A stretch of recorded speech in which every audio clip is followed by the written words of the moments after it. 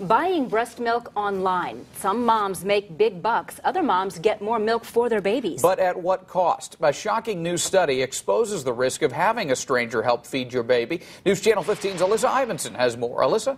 Bacteria, dangerous amounts, may be lurking in the breast milk bought over the internet.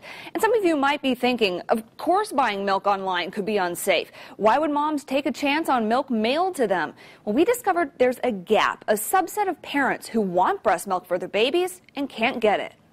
Make a tail. Sarah Padalita breastfed both her children. I know it's the healthiest start for them. But when 5-year-old Benny was a baby, she couldn't make enough milk. He was drinking so much milk that I couldn't keep up with it. A friend Padalita worked with happened to also be breastfeeding a newborn. I broke down crying at work because I didn't have enough milk to feed my baby.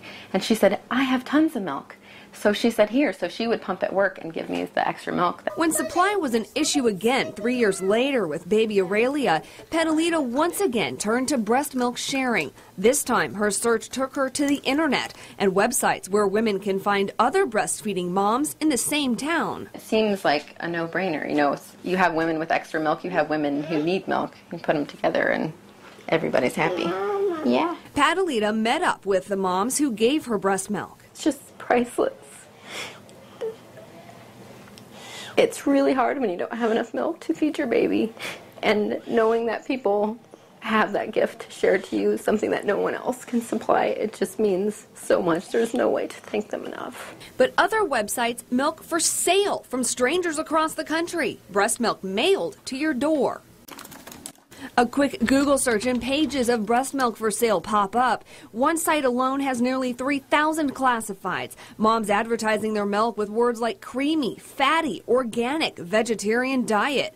Many with profile pictures like a dating site. The liquid gold going for as much as $2 an ounce. Even someone advertising some really positive features about their milk, it really isn't a helpful indication that the milk is going to be any healthier. Researchers at Nationwide Children's Hospital discovered online milk can be dangerous. They tested 100 samples purchased over the internet, and more than 3/4 of the milk had high levels of bacteria. 64 samples contaminated with Staphylococcus, 36 Streptococcus, and 3 contained Salmonella.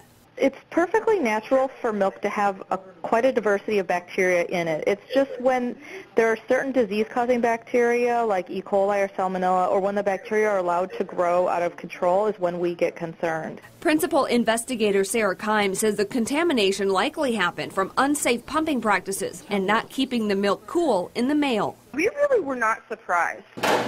Milk banks, under the guidance of the Human Milk Banking Association of North America, are the only source approved by health officials for moms to get breast milk from other women. There are about a dozen in the U.S., including Indiana Mother's Milk Bank in Indianapolis. What sets them apart? They clean the milk in a lab. We pasteurize milk to make sure that contaminants are killed. But even still, sometimes bacteria live, and we culture for that. We test to ensure that any milk that we are pasteurizing is 100% safe.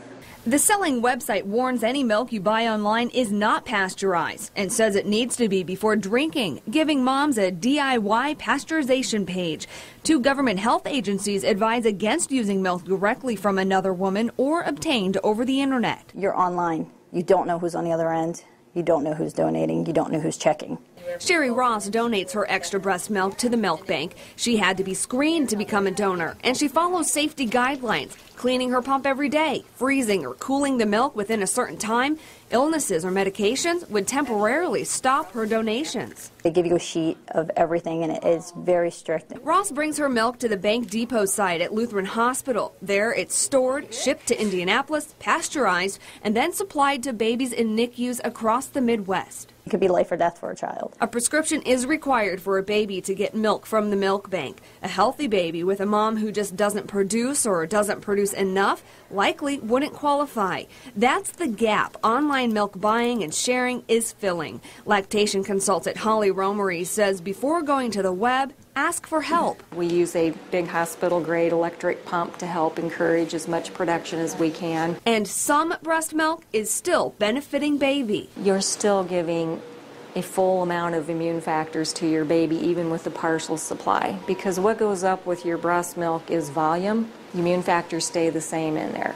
Even if you have a partial supply, you can add to it with formula, which is a safer alternative than buying it from some stranger. Catalina agrees she would not buy milk from a stranger, but sharing with a friend, she says, isn't the same. It was a personal interaction. I met with people.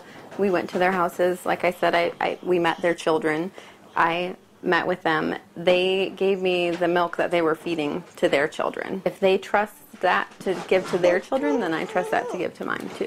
Romery sees how that can seem safe, but says it's not worth the risk. You would not take a blood donation from anybody without making sure that it's screened, that it's tested, and I just feel it should be the same way with milk donation.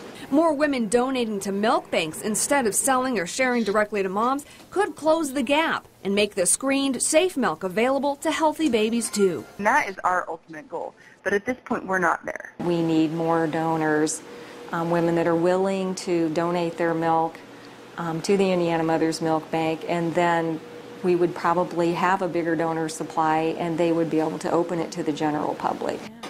Now, it is important to note the bacteria study only looked at milk purchased online. It did not test any milk shared for free online or between friends. And researchers plan to look at that, though, next. Alyssa Ivinson, News Channel 15.